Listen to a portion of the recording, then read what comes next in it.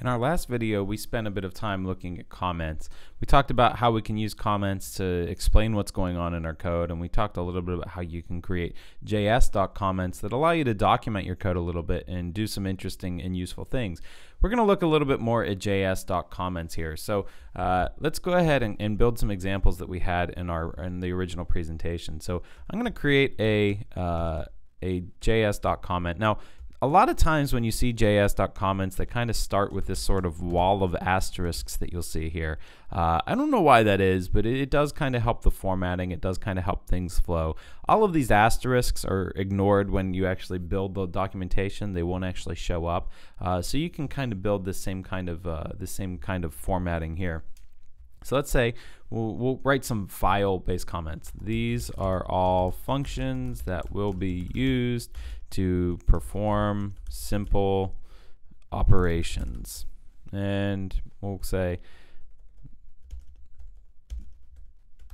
this file contains functions for square and cube.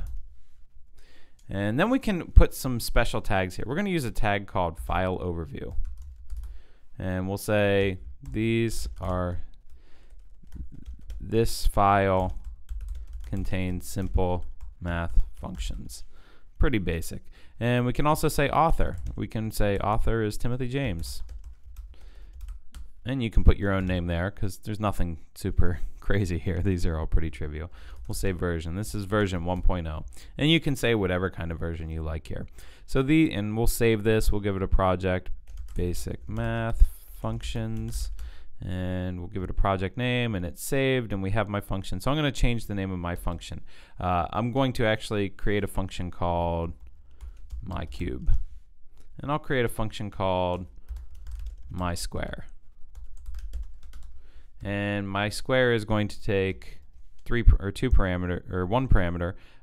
We'll just call it num, and myCube is also going to take one parameter. We'll just call it num as well.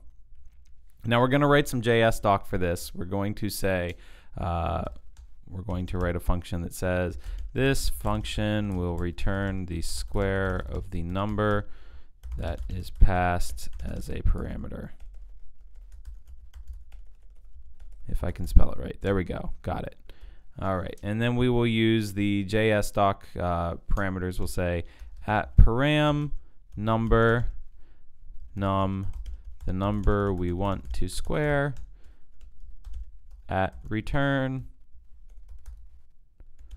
number. Note that that's return, not returns, even though returns might seem like it makes a little bit more sense. And this is param instead of parameter. At return number, the square of the parameter. And all we have to do for this function is return num times num. So asterisk is also used for multiplication here, and we'll just return num times num. And then we'll do this again. I'm going to copy and paste this. So I'm going to select all of that. I'm going to hit Command C or Control C if you're on Windows, and Command V or Control V if you're on Windows to copy that. We're going to say the cube of the number that is passed in the parameter, the number we want to cube, the cube of the parameter, and then we're just going to return num times num times num.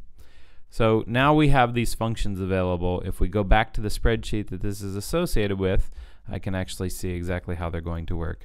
We forgot one very, very important tag. You'll notice that when I start typing this, I don't get all of that documentation. I don't get the suggestion that that's a function I can use, and that's because we did not include that at custom function tag for both of these. We want that. Now when we use our code, we'll start again, myCube, there we go. And if I click on that, you can see one thing to note is that all those asterisks, they're not in here, you know, the ones that we kind of used for the formatting. It's just telling me the text that was there.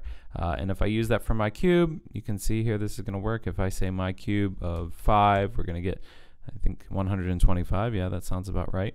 If we use myCube for 10, we should get 1,000.